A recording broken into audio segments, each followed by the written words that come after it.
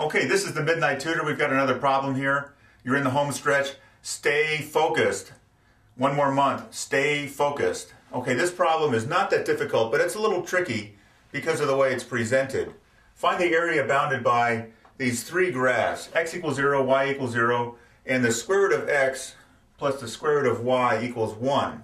So let's try to graph it and see what we come up with as far as what we're looking at. So here's x and y equals 0.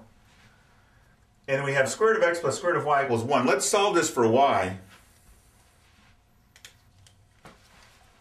We can say this implies that square root of y is 1 minus square root of x, or y is 1 minus the square root of x, the quantity squared. So let's try to put in a few points and then try to deduce what it looks like.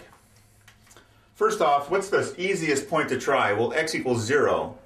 And when x equals 0, we have y equals 1. So we'll call that right here. Now, x equals 1 would be my second choice.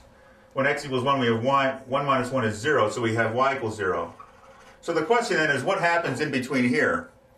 Well, I think, if you looked at a value of 0.5, since we have 1 minus 0.5, the square root of 0.5 is going to be bigger than 0.5, so it's going to be smaller. So it's going to look something like this.